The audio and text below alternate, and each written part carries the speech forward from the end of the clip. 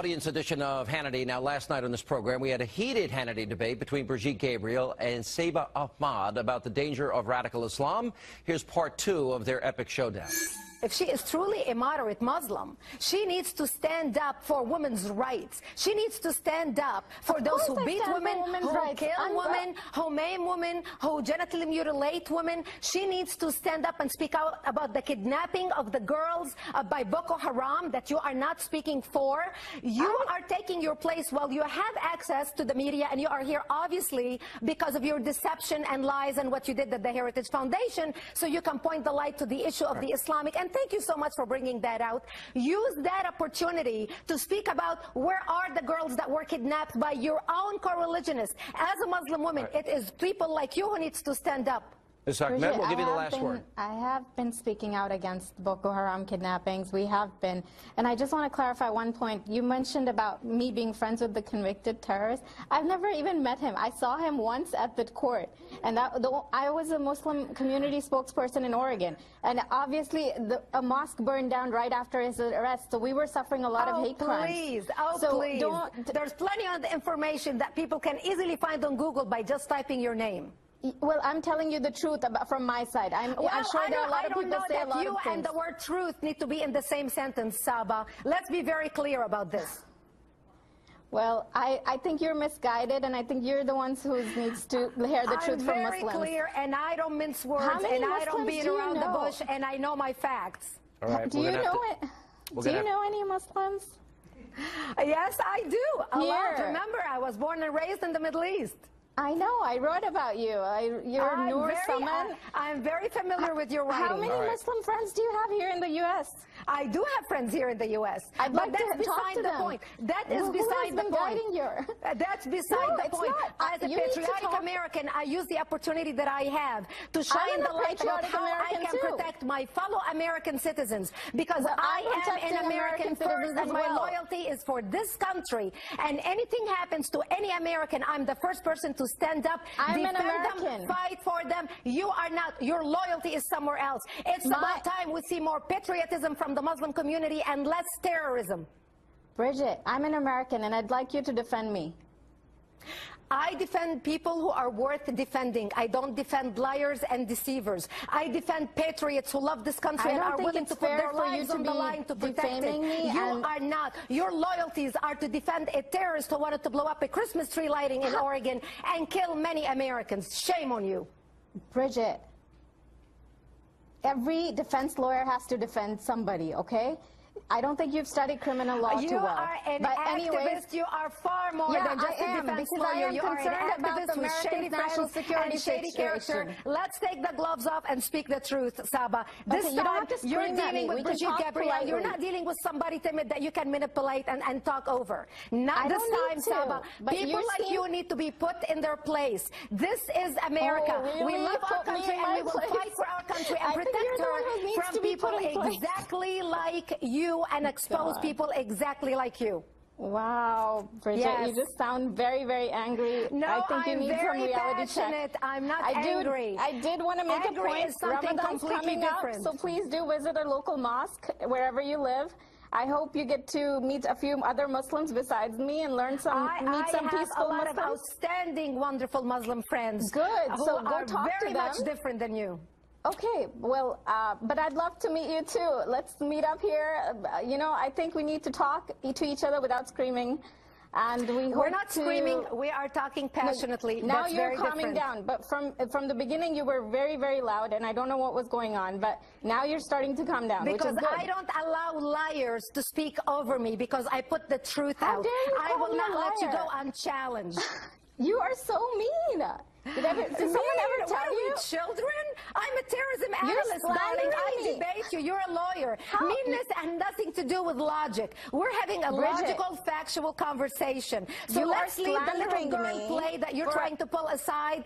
I'm a businesswoman. I don't play like that. I know. I can see you're a businesswoman, and you're using your whatever twisted logic to make profits off of Muslims. No, I'm not making profit off of Muslims whatsoever. I think you need to stop it. As a matter of fact, I'm here. I'm not getting paid a dime.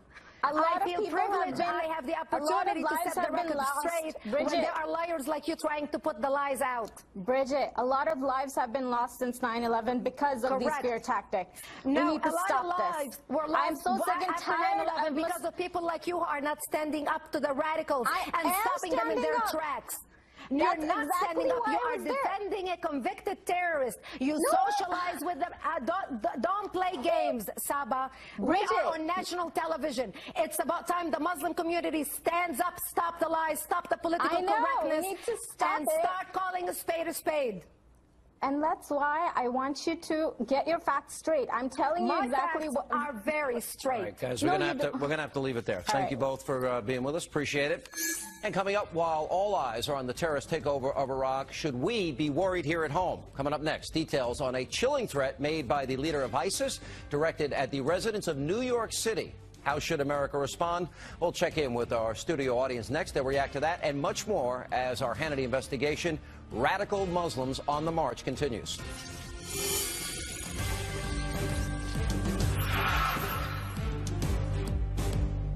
Give you actually a quick 5-minute important lesson about Islam in order for you to understand clearly what this conflict, what we're dealing with and what the outcome.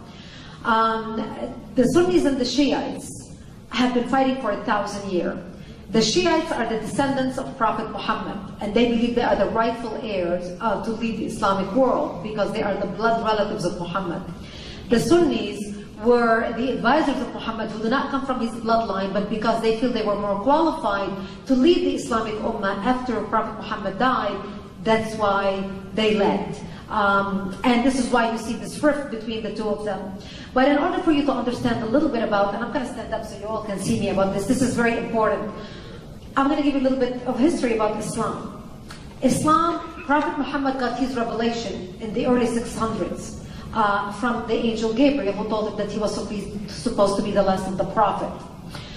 Muhammad tried to preach in his own city of Mecca, trying to recruit people into his own religion, and failed for 12 years. He could not recruit anybody except for his immediate family and friends. So he decided, if I go to Medina, which was the Jewish hub at the time, the Jewish commercial center of Arabia, if I go to the Jews and appeal to them, and if they accept me, that will give me credibility in front of my own people.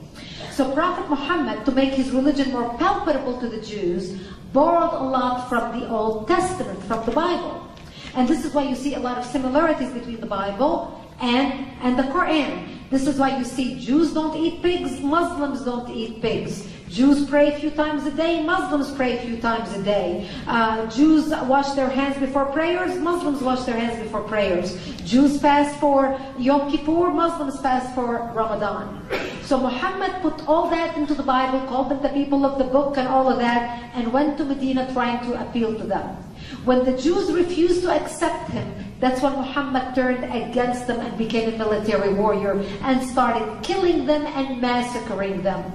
He made the Christians and the Jews second-class citizen, or dhimmi. They either converted to Islam or paid the jizya or the protection tax or died. So when you see ISIS today in Iraq asking people to either pay the jizya, convert or die, and then they behead them, ISIS is not doing anything that Prophet Muhammad himself did not do. So Christians and Jews became a second-class citizen under Islam, under Muhammad. Christians and Jews could not pray publicly, could not build churches, Jews could not blow the shofar, Christians could not ring the church bells.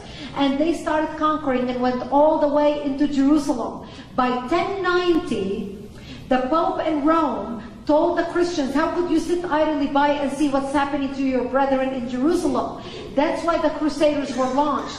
The Crusaders were launched to liberate Jerusalem. They were able to go liberate Jerusalem for less than 100 years before Salah ad-Din al-Ayyubi captured the city back, Saladin.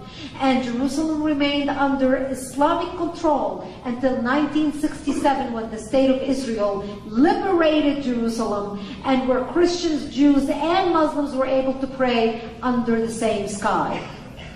Islam continued to spread. They went out of Arabia, they went all the way to central China, they went to India, they went into Central Europe, and as they conquered nations, only the Christians and the Jews were allowed to stay alive if they paid the jizya or the protection tax.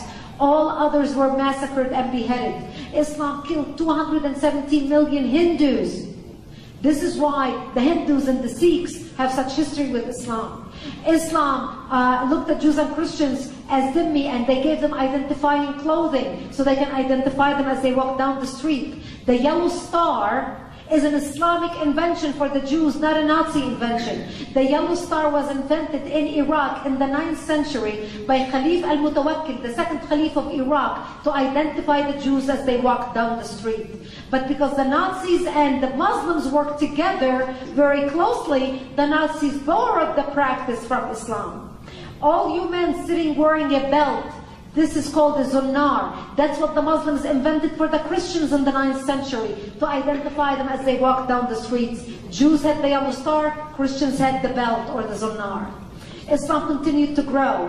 At one point, Islam covered more of the earth's surface than the Roman Empire did at its peak. Between the 1600s and the 1800s, the Europeans were experiencing the European Industrial Revolution. This is when they